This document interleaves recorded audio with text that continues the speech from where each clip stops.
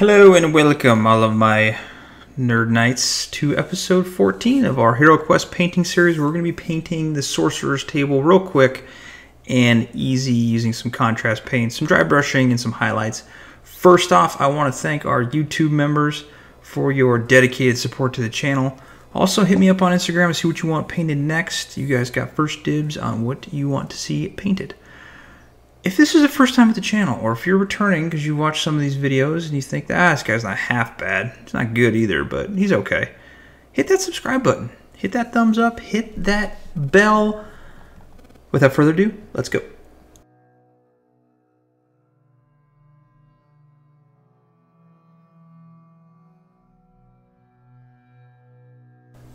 Obviously, the first thing we're going to be doing is scraping off all those nasty mold lines. Now I'm using some files to get these off. And then I'm going to use an airbrush. Now I typically utilize an airbrush because it saves money long term. It might be a hit to your bank account at the beginning, but long term it is a huge money saver. I'm going to hit this whole thing with black primer. And then we're going to use some white primer. And we're going to do this on the focal point of the candle. Now, I know I should have another candle on the other side, but I got shorted, I guess you could say, by Hasbro, and they only sent me a table with one candle. Now, we're putting the focal point on the candle and the surrounding areas as if we're creating a light spot for the light.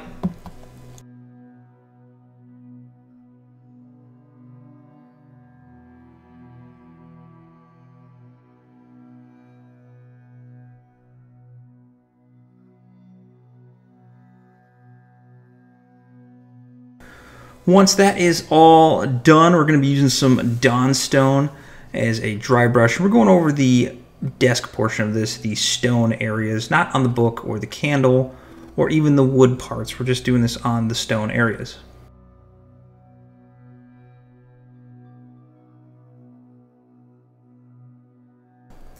Next, we're going to take some Administratum Grey and go over those same exact areas, and we're just creating some color variation from the dark to a little bit lighter stone look, as we're going to be using some contrast paints that are going to make it stand out just a little bit through the contrast paint. For our first color, we're going to be using Spacewolf Grey, which is a contrast paint from Citadel. Now, I wasn't a huge fan of these at first, but when you're doing terrain or furniture or something like that, these are your best friend. They save so much time and effort with minimal highlights to do. So we're going to go over that top portion with this first.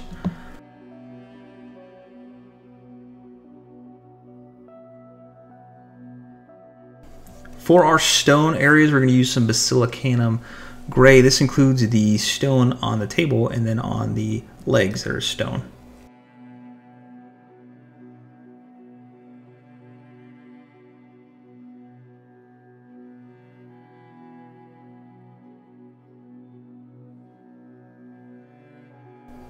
For the wood portion, we're going to be using some Snakebite Leather.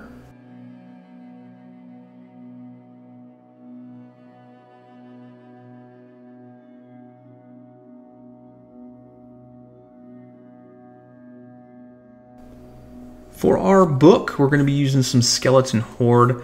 Now, you do not want to get it into that middle portion that has the page saver.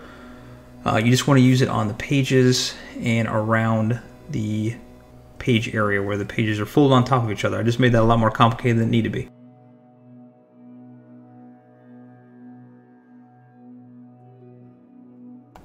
For the book saver, page saver, we're going to be using some Magos Purple. Now this might take you a couple coats, so do one coat, let it dry, and do the second coat.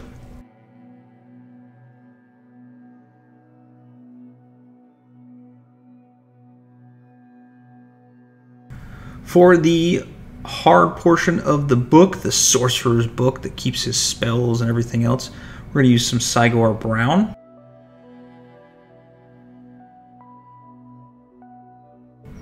For the pedestal that our book is sitting on, we're going to be using some black Templar.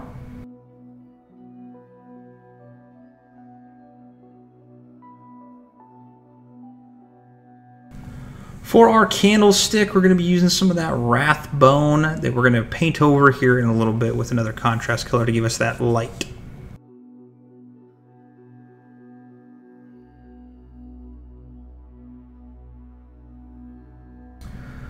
For our red wick, we're going to be using Blood Angels Red.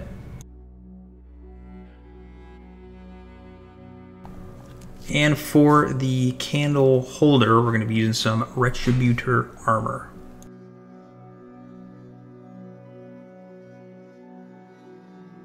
And finally, just use some Agrax Earthshade on your gold portion.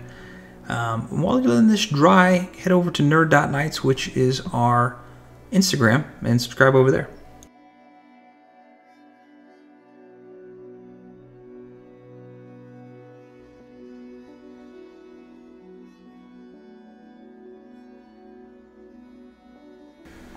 Once everything is completely dry, we're going to start with our highlight phase, and the first thing we're going to do is take a little bit of a dry brush of Dawnstone just to bring that stone look back to our desk.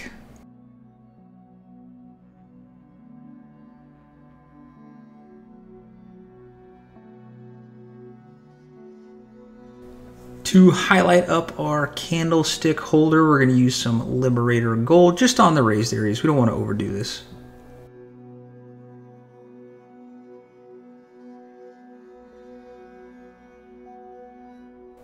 And to create our glowing fire effect, we're going to take some Iyanden Yellow and put it on a vast majority of this candle, specifically the wax part and a portion of the book, just to create that nice glowing variant effect.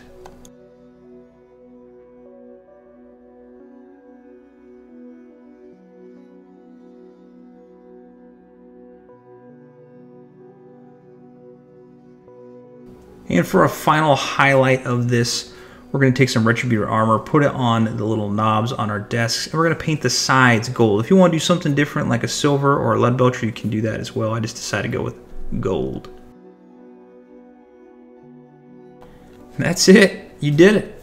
Not too difficult. This is a quick, easy video. I'm trying to pump these out more. My work schedule has changed, so I should be able to get more content out more frequently. So stay tuned for more. But I want to say thank you for everybody who watches this, who supports this channel, all my YouTube members. You guys are awesome. If you are not a subscriber, hit that subscribe button. If you are a subscriber, thank you so much. Leave me a comment below on what you want to see next. Hit me up on Instagram. I love seeing you guys' painted miniatures. I want to see more, so send me your pictures. Until next time, paint on.